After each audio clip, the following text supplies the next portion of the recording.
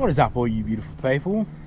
And as you can see behind me, the new setups on the car. So it's really exciting. We've got a bit of a montage of it and a couple other things that you guys have been asking me about. So I'll chuck those in this video too. Other than that, enjoy.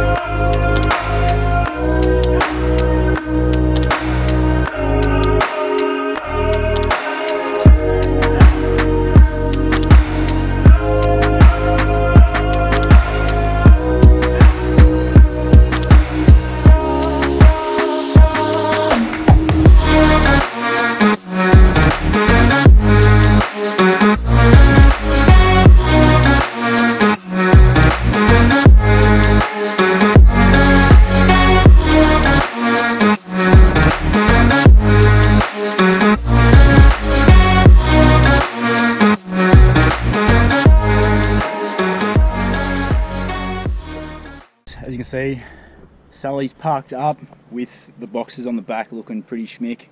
I'll chuck a video in now of me driving it at night so you can see the lights and listen to old mate's whistle.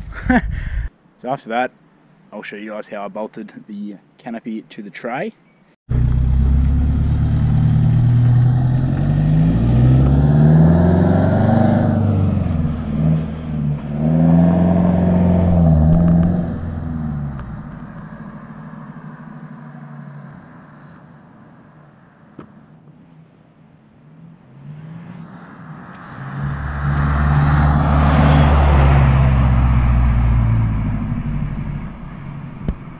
Okay guys, a few of you are asking how I'm mounting the canopy to the tray.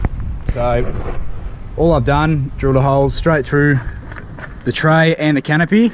Now I've purposely gone through one of the rails. It's a lot stronger than just going through sheet. So come through, don't do what I did and drill it too close to your mount, come back a bit so your bolts are straight. The other thing too, just because this is sheet metal on the bottom, it's not actually braced.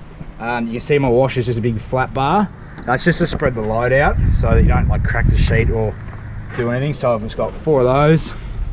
And as you can see, I've also polyurethaned it to try and seal it up in case any water comes up. And if I want to take the bolts out, the bolts will just tear off at the poly, which doesn't really matter. I'll give you another look once the floor's in so you can see those holes that I've cut out, where they go, and the whole idea behind that. Also thought it'd be a good time to show you guys my spare tyre carrier. So on the inside, I've got it braced up with a friend of mine to weld me up, just an X. And I've got a piece of M12 all thread going through it. And I've got bolts, coming through here, sort of all bolted together. The idea is, again, spreading load because it's only sheet, and I wanted to try and tie it to these RHS. Again, on this side, big plate, 4 bolts that go into that cross, and then just a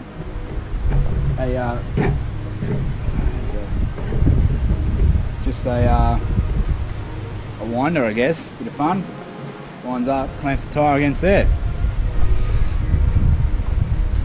Also, with putting in these big bars, as you can see, I had to re-gut the canopy to put these in, so make sure you put them in beforehand, cool them down at least, if you're doing something similar to how I am, like bolting it and you're working with it off the car. Put them in first so then you don't have to gut it. Alright, so I've just got the floor sitting in there. I haven't actually screwed it down yet, but as you can see, I've got my 4 little holes, and the whole idea is you can see the bolt through the hole, take it out, plug it back up. Don't about ever want to take the canopy off without gutting the whole inside. That's going to wrap us up for this video.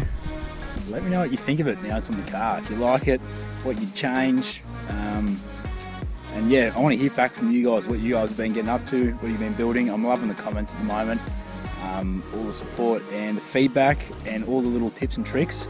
So if you guys have watched any of my videos, make sure you go through the comments, because there's a lot of good tips and ideas on there to help you guys with your projects. Other than that, God bless, and I'll see you in the next one.